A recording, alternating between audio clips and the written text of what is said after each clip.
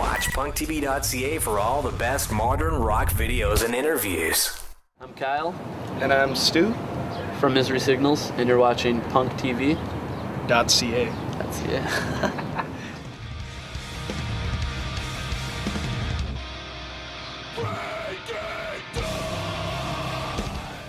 All right, I'm Dixon Christie here from PunkTV.ca. We're here with Kyle and Stu from Misery Signals. We're here to talk about the album Mirrors. How did your life kind of take you to playing in a band from Milwaukee, of all places?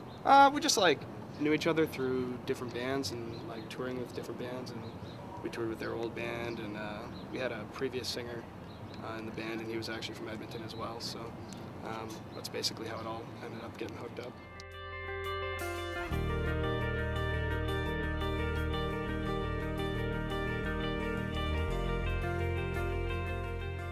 Can you tell us about this new album? And I know the song is Way to the World. It's been posted. What's the response been, and what can kids expect from this album? The response to the song has been pretty good. I'd say it's 90% positive.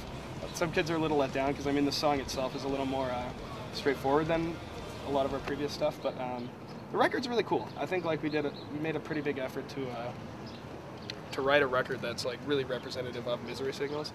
And I guess a lot of bands would say that, this is our best record and it represents us the best, but I think this actually does. We did, we went back and we recorded with Devin Townsend in Vancouver, who did our first record, and he's just he's a genius, man. He knows exactly how to get the sounds you're looking for, and he knew where we wanted to go with the record, and he just really helped us push it to where we wanted it to be.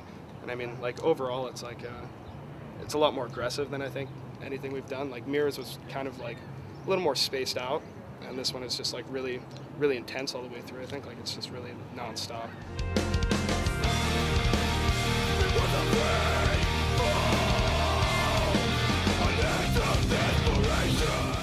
The shortest song on the album is probably the most straightforward song on the album.